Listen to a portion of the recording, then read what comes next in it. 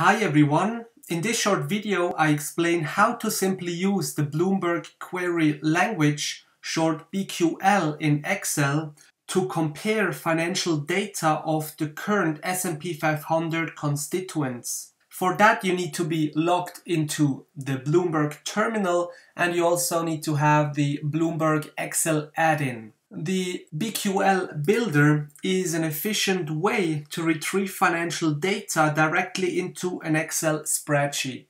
So let's look at the cross-sectional data of the S&P 500 index.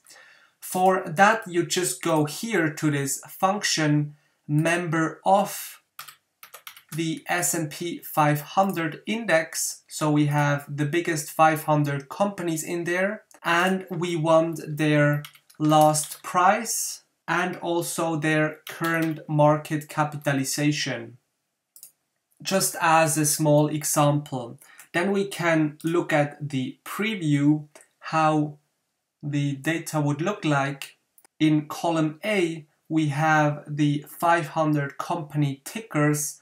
In B, we have the last price, and in column C, we have the current market capitalization. So now we can just insert and run, and now we have for each single company in the S&P 500, the ticker, the current last price, and the current market capitalization. And we can change the current market capitalization into dollars. So if this video helped, please leave a like and subscribe for more content. Thanks a lot and have a nice day.